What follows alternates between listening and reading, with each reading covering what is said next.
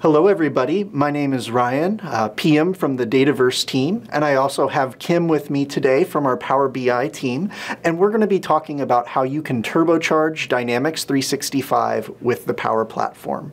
For today's agenda, we're going to start by talking about how you can unblock bottlenecks with adaptive business processes. We're going to talk about how Microsoft's Intelligent Cloud can be your solution to do so. We'll discuss how that combines best-of-breed technologies to make this happen, and we'll demonstrate the digital solutions that we have that address the modern challenges that you face as you operate your business today. And so if we look at modern business, it has modern bottlenecks. Especially in today's world, we see that businesses are straining to grow. Business continues to grow, especially in light of changing dynamics because of the pandemic, but our systems may not necessarily be able to keep up. We see that we deal with and struggle with disconnected systems, where 54% of our organizations struggle with process integration issues as well as system integration issues.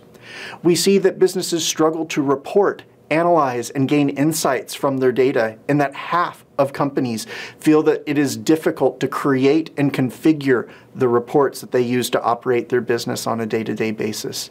And then finally, we see that our customers are struggling with outdated and legacy systems, with half of our customers looking to replace outdated hardware and software to improve business performance, as well as provide their end users with the modern experiences that they expect in today's mobile-first, cloud-first world.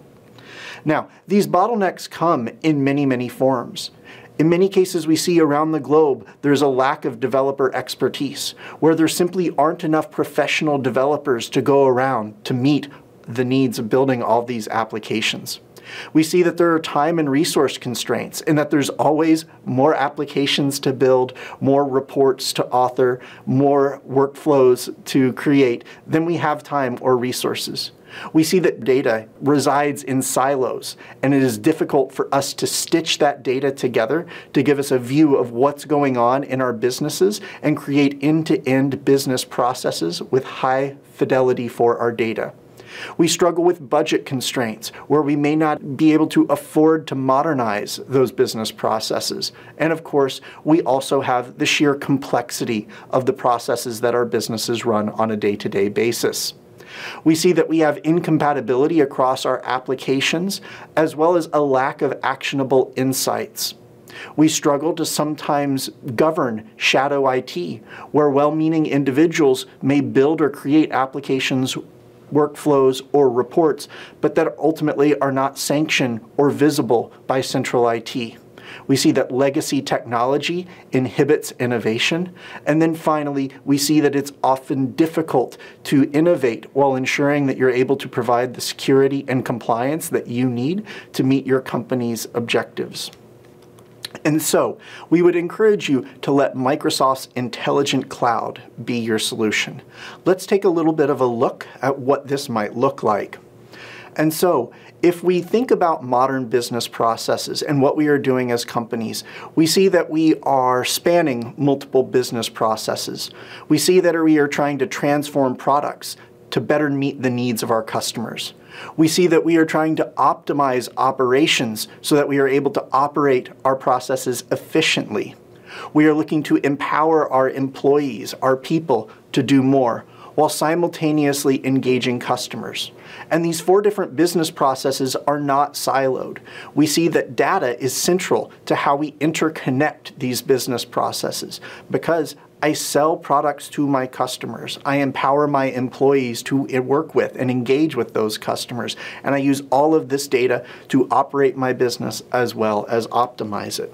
And so with Dynamics 365, we feel that we are providing the world's connected AI business cloud, where from sales to human resources to finance and operations to commerce, service, and marketing, we are providing an end-to-end suite of business applications.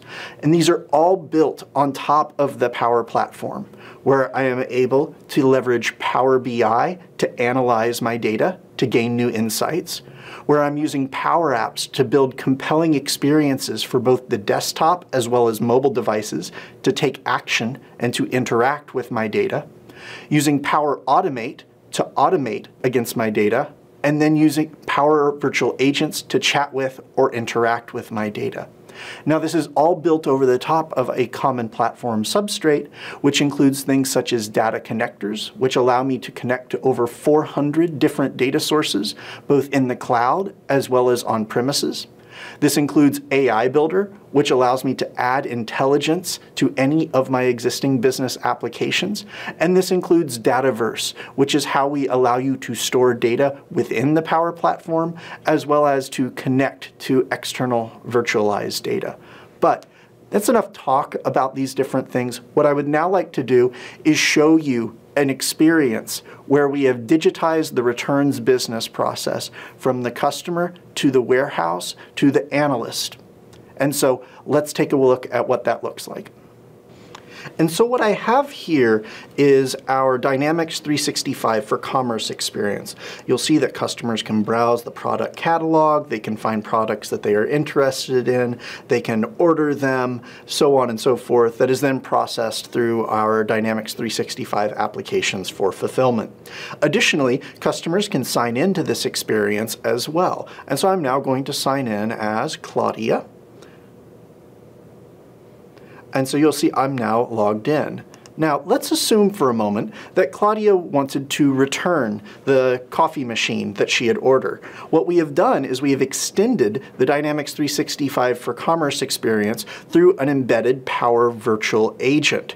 And so I, as Claudia, will now be able to interact with Contoso Coffee to return my coffee machine. So I will type, I'd like to return something.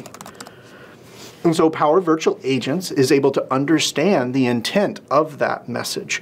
And so because I am logged in as Claudia, Power Virtual Agent will be able to go to Dataverse and be able to retrieve, using Power Automate as the glue, the orders that Claudia has placed. You'll see that Claudia has placed 2 orders, and so I will select the first one.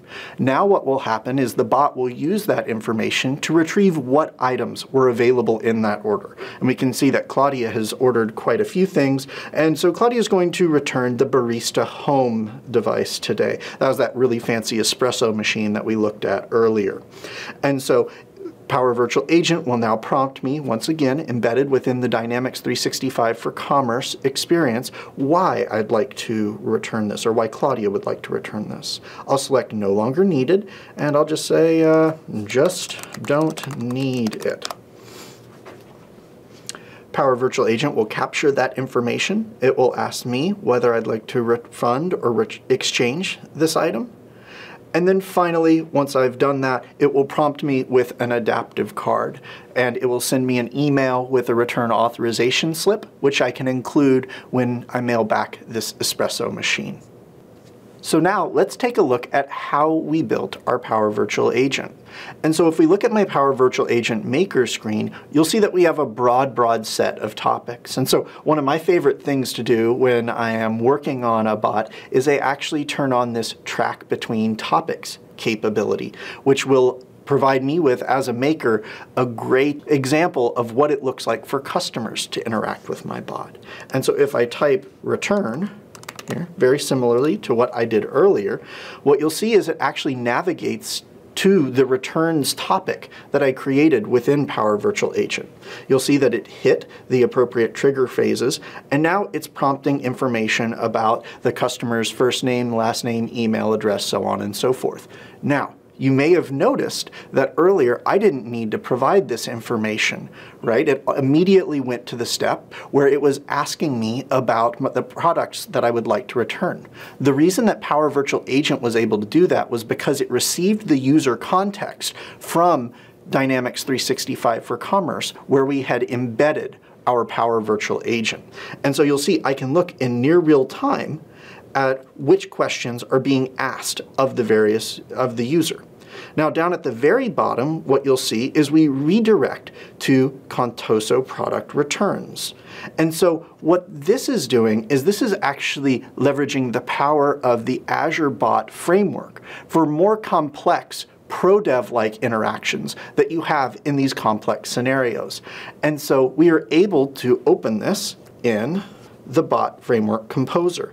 And so here you'll see I have a much richer, much more complex bot or conversation workflow. You'll see that we retrieve the order details, and then we present the user with those order details, at which point they can select one of them.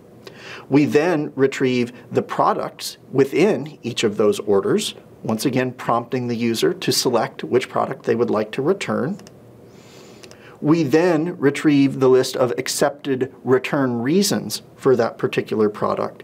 And then we proceed with the other various questions that you saw in the demonstration earlier that allowed the user to complete the return. And so this shows end-to-end what it looks like for us to enable that return workflow through Power Virtual Agent, but embedded in our Dynamics 365 for Commerce experience.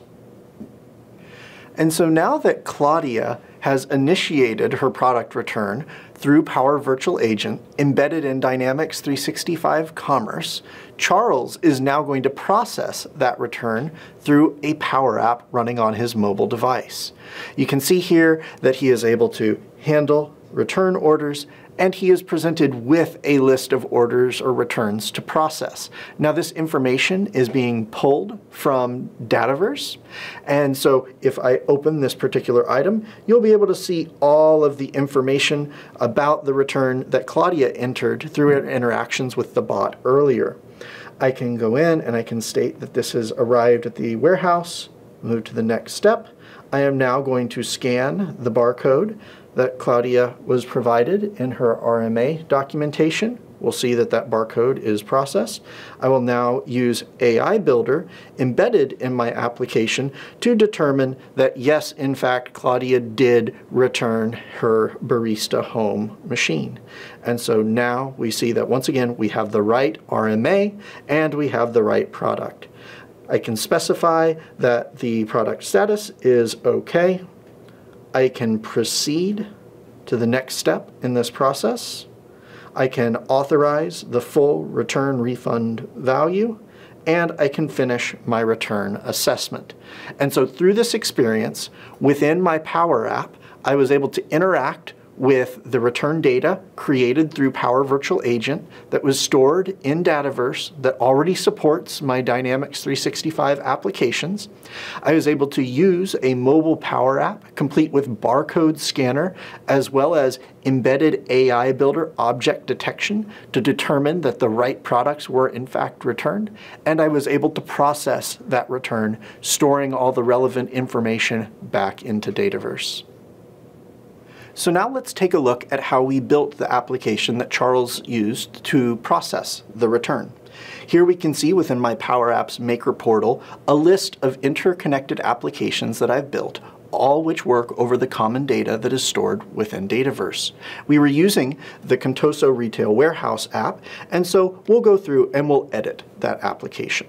Now, I've already pulled that up here. You can see that I have loading screens. You can see that return order gallery that we used earlier to see all of the different returns that need to be processed. And we can go down and even see the object detection screen that we use to identify that the coffee machine that was returned was in fact the Barista Home make and model. Now it's super easy to build these mobile applications. For example, if I wanted to go in and change this particular icon because it's acting as a back button, so maybe I'd like to make it a back button icon instead, I can change it just as simply as you just saw. So very simple, very easy to build mobile first applications, but that are interacting with and built over the top of your Dynamics data. In fact, if you'd like to see that, if I go to my data tab, you can see all of the different tables that we are using from Dataverse, formerly known as Common Data Service, as you see in the experience, that we're using to support this experience. So once again, super easy to build those mobile applications over the top of your common data that's generated by your Dynamics 365 applications. Now, this app doesn't live in a silo. As you saw earlier, we have many, many apps that work over the top of this data. And so similarly, if I go into my Dynamics 365 experience, you can see here one of the return orders that we talked about earlier, once again shown in the context of my Dynamics 365 for Sales application. So once again, common data being generated from Power Virtual Agent embedded in Dynamics 365 for Commerce, being used in a mobile application to process returns, and then being shown natively within the Dynamics 365 for Sales application for back office processes. And so now that we're able to see these returns within the context of our Dynamics 365 for Sales application, what we can also do is unlock new insights by making it easy to analyze returns data within the context of our Dynamics 365 application. And so to show this, I'd like to hand things over to Kim. Kim, take it away. Thanks, Ryan. I'm going to start off here in Power BI Desktop, and we'll take a look at that same data that Ryan was processing earlier. So you can see here I have all my Contoso Coffees data, and we're looking at the returns. And you can see we have over $31,000 worth of returns coming in, and a large number of units. And I can go ahead and slice and dice on this data. And behind the scenes, this is connected to Dataverse, and it's actually connected via direct query. That means that this data is coming in live and real time so that I can analyze this data as it's happening. So I can see Barista Home is one of the top products that's getting returned, and I can explore by different manufacturers to see which products are getting returned. I can go a step further with Power BI. We've infused AI capabilities throughout Power BI to make it really easy to do data analysis, even if you're not an expert. So I'm going to go ahead and add the Smart Narratives visual to my report. And what you'll see immediately, it auto-generates a text summary for what's going on this page. So you can see it tells me that Barista Home had the highest amount, and it was over 4,000% higher than Columbia Medium Roast, which was the product with the lowest amount of returns. And this is a visual just like any other. So I can go ahead and format it. I can change the text color. Let's make that white. I can change the background and edit this description as I want.